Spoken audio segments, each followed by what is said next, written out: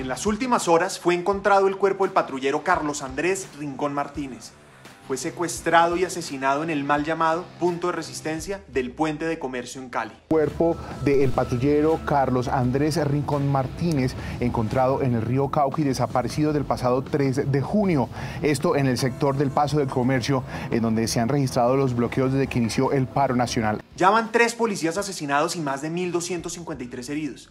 No es posible quedarnos de manos cruzadas cuando hay un sistemático ataque violento a los hombres y mujeres de la policía y el ejército, que cuando hacen su trabajo en el marco de la ley y de los derechos humanos, nos protegen a todos nosotros. También existe un ataque político. Gustavo Petro se ha dedicado a desprestigiarlos y Gustavo Bolívar financia a vándalos que atentan contra las misiones médicas, sistemas de abastecimiento de alimentos, bienes públicos y privados, criminales que han intentado violar a uniformadas y quemar agentes del SMAT. Lanzamos una campaña por Vaki para dotar de implementos de protección a los miembros de la primera línea. Pero no se queda ahí. Congresistas del Polo tienen un plan para evitar que se capture a los vándalos e impedir la acción de la justicia. Sí, les hablo de Wilson Arias y Alexander López.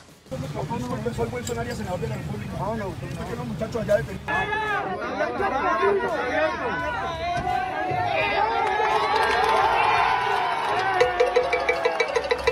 Y para rematar esta situación, los congresistas del Partido Verde, con actitud soberbia y clasista, humillan y atacan a los policías en el Congreso para echarlos del recinto. ¿Qué hacen aquí?